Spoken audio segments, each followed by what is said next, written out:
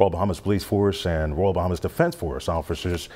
conducting Operation Silent Night throughout various parts of New Providence last night that resulted in 12 persons arrested for criminal offenses, including drug possession and outstanding warrants, a quantity of dangerous drug recovered, and 58 fixed penalty notices issued to drivers. The Royal Bahamas Police Force maintains the ongoing operations are aimed at suppressing crime and sending a clear message to criminals that authorities will capture and prosecute them immediately.